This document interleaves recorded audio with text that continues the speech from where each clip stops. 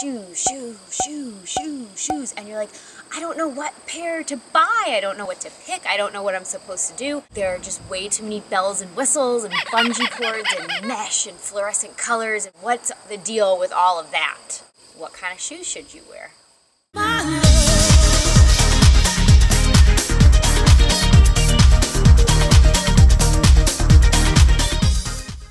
My lazy response to people who are just starting out with running when it comes to sneakers is to go to the running store and get yourself fitted for a good pair of sneakers. It is good to go to a running company store to get yourself fit, but at the same time, the negative side of that is that you don't want to become reliant upon someone else's opinion. You need to know the information. So if you go there and you get fit and they tell you all these things and they have you walk or run on the treadmill and they map your foot and all that good stuff, you need to be asking them the certain questions, like what kind of pronation category do I fall into, and how much stability or movement in the shoe am I going to need. Just give me all the information you possibly can to make it useful for me for when I walk out of here if I don't buy a shoe from you.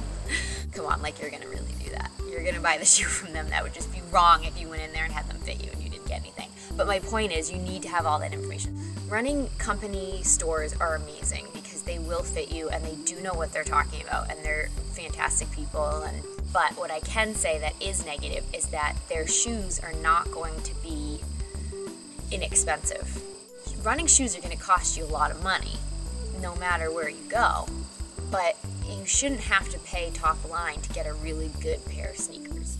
So once you kind of know the basics, you should be able to arm yourself going in there. Now whether you buy your shoe online or you go into a store or you go and you actually get yourself fitted, it doesn't matter. You should still know in the back of your head what kind of foot you have, what your pronation type is, and be able to confidently pick out a pair of shoes without somebody else telling you what to buy, right? Every runner has a certain pronation.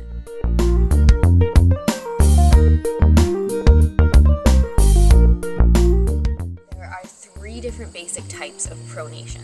There's a normal pronation where your foot just hits the ground and then comes off the ground the way that it's supposed to, and it doesn't do anything funky. There's underpronation where your foot comes in sideways. Majority of like the stress and everything is hitting the outside of your foot and then you're taking off that way. There's overpronation, you are hitting the inside of your foot and it's kind of doing the opposite as underpronation, so it's just putting stress on like the other side of your foot of what's happening there.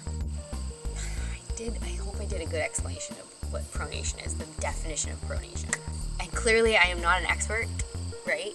I'm just a seasoned veteran who has read up on this stuff time and time again. So how do you know what kind of pronator you are? What do you do to figure that kind of stuff out? Because you should know that, right? The first thing every single person should do is take a wet test. It's just a basic test where you get a piece of paper and a marker and you strip your feet down to nothing and you get them wet and you put the paper on a flat surface, you step on it, take your foot off, and then you outline the wet imprint that's there on the piece of paper. That's a really, really easy way to figure out what kind of arch you have. And arches will typically tell you what kind of pronator you are. Pause the video, get a piece of paper and a marker, and go do it right now, okay? Pause the video and then come back. Okay, so you should have done it. If you didn't, shame on you. If you have a very large flat looking foot that you've traced around, that's a flat foot, there's no arch there, you tend to be an overpronator. If you have an average looking foot with an average looking arch, guess what? You tend to be a normal pronator. If you have a very skinny looking outline with no arch or barely any arch, then that's called high arches, and you tend to be an underpronator. Another way to do it is if you've been running long enough to have a pair of sneakers handy that you can kind of analyze, that would be another way that you could kind of figure out where you're putting the most amount of stress on your shoe. You don't need to bother looking at the bottom part of the shoe because everyone's going to put wear and tear somewhere down at the bottom part of the heel of their shoe. But the part that you want to look at more would be the upper part where you've got your toe and then you've got the outside of your foot. And if you've got a lot of wear and tear right around where the outside of your foot is, you underpronate. If you have a lot of wear and tear right where your big toe is and the inside of your foot, you overpronate. And if you have just a lot of regular, evenly dispersed wear and tear, you're normal. So now that you know that sort of information, well, how do you figure out what kind of shoe you should have? Running companies that make shoes pretty much make 3 different types of lasts. Lasts would be sort of like the cast of how they make the shoe, I think. I'm not really too sure, but the last is like just how they curve the fit and how they cast the shoe, I guess. That's like the best way I can say it. You need to go out and buy a pair of shoes. Shoes fit into 3 different categories. The motion control shoe, which is best for people who overpronate. It's good for collecting all of that wild motion that's going on with your foot and kind of keeping your foot right in tight where it needs to be, right? Really good for people who tend to be on like the heavier side too. Motion control shoes also tend to be like the most technical, I think, because they tend to have like technical support built in, prevent your foot from rolling too far inward. And it's built on a straight last. Oh, for Pete's sake, go already. Second category, however, stability shoe does have a firm footing, but it has more cushioning and it allows the foot to have more room to move around. Typically tend to have like an area of the midsole that's more dense with their cushioning. Stability tends to fit right in the middle.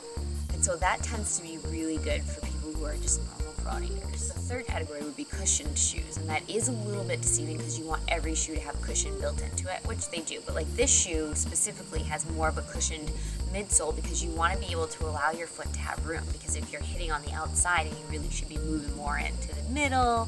Cushioned shoes are built on like more curved last, which means that they don't have like any technical midsole devices to prevent rolling inward, because you want to have the motion of your foot kind of moving more inward if you're hitting on the outside of your foot. Clearly, cushioned shoes are not for overpronators. People who are underpronators would want a cushioned shoe. So, some tips on like once you find your shoe. I've read in a couple of different places that you should change your shoe every 500 miles. I sort of use it as like biblical because I like that piece of advice. You know, get your shoes, they're only for running. You shouldn't be using them to walk in or play basketball in or go to the grocery store in. They are literally only for running. Running sneakers are meant to like absorb that high impact that you're putting on them, and they're just continuously being hit every time you go out there and run.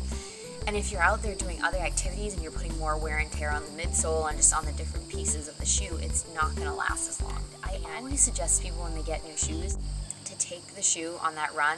You find like the dirtiest patch of running trail that you can, or like a big mud puddle, totally get it dirty and trash it up a little bit.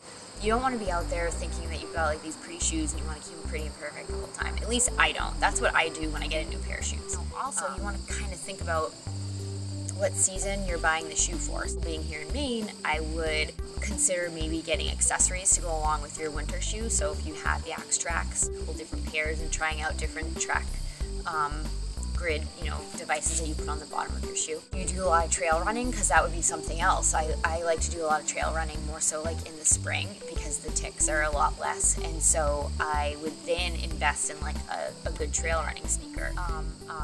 Last but not least, don't be afraid to try something new.